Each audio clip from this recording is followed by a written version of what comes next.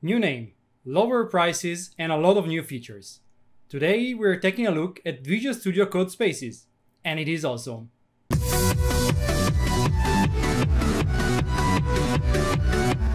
Hello everyone, and welcome back to CoderDave.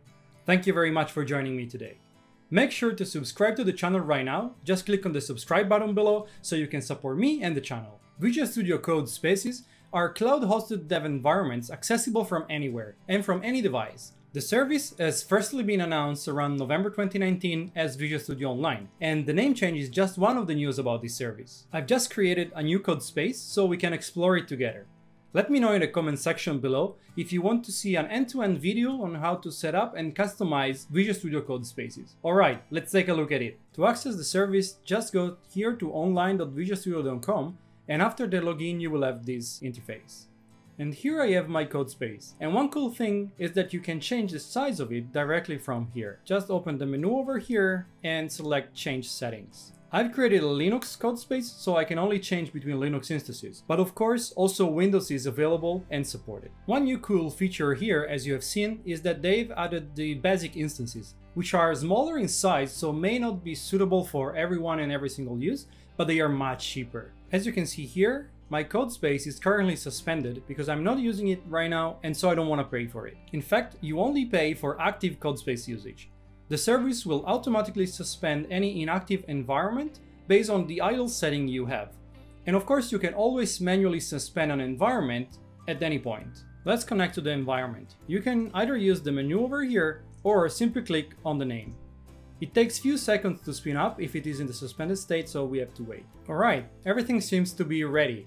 For sure, first thing you'll notice is that it looks exactly like VS Code. This is impressive. If you are familiar with the VS Code, you will feel at home using this service. And if you're not, I'm pretty sure you will find your way around it pretty easily. Let's take a quick look at the menu bar. We have the menu here, with which you can open files, perform the usual operations, and even open terminal. Oh, that looks cool. Then you have your file hub, the search, the Git manager, and the debug manager. This is interesting. We'll see this in action later. Oh, look, you can even install extensions. Let's search for something. Let's search for Azure. Yep, basically same as VS Code. Next, this is where you can see all of your code spaces and navigate between them. And you can also disconnect from the current one or suspend one or the other if you have it. Then we have the GitHub pull request extension here, but I am not signed in at the moment. And finally, the Live Share plugin, which allows you to collaborate real-time with your friends and colleagues.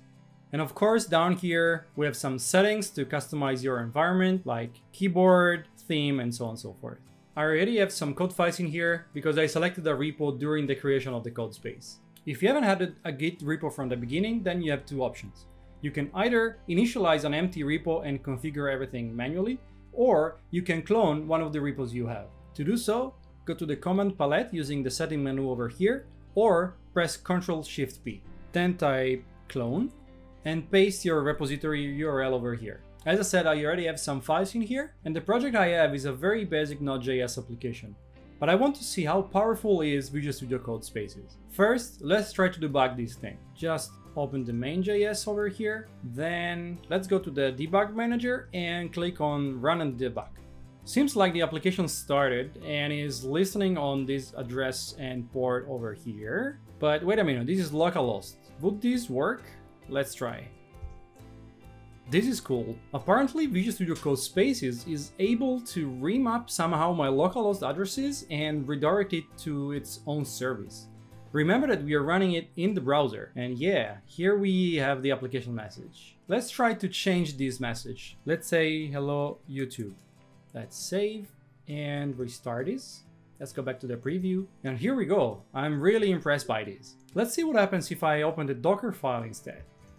Okay. If you can see over there, Codespace immediately recognizes it and recommends me to install this Docker extension. So let's do it. Wow, that's been pretty quick.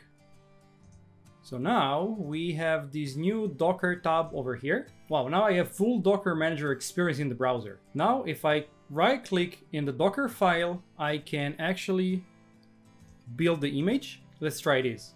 Let's give it a name. Yeah, that's fine. Boom, super fast. And my image is also being added to the image list over here. I wonder if I can execute it from here. Oh yeah, you can. And you can even run it interactively. That's pretty cool. Let's run it.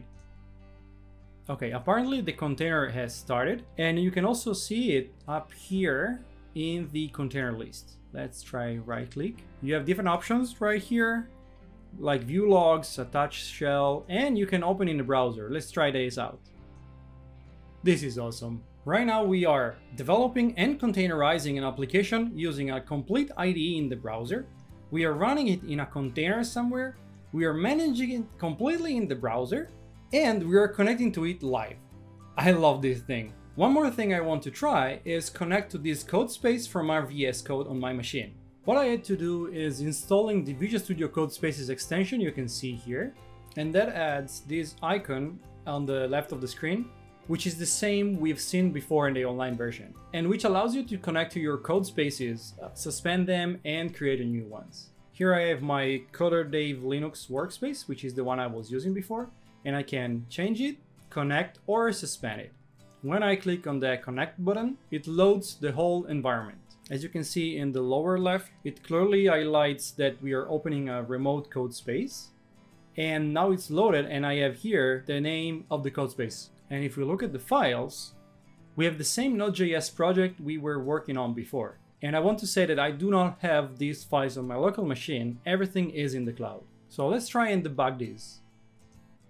Run and debug. Let's open the URL. Here we go. Same experience. The only difference is, of course, that VS Code is proxying the Visual Studio Codespaces, so I don't even see the remote URL. But rest assured that the compilation and the debug are actually happening in the cloud, not on my machine. Between the lower price, the new name, the basic instance size, and all the other features that the team has been shipping, I think there's never been a better time to try remote development using Visual Studio Codespaces. I really love this service, and I can imagine a ton of use cases for it. And you, what do you think? Do you like the service? Have you tried it? Are you planning to try it? Let me know in the comment section below if you want to see an end-to-end video on how to set up and customize Visual Studio Codespaces. I hope you enjoyed this video, and if you did, please like and subscribe. Thank you very much for joining me today, and see you soon at CoderDave.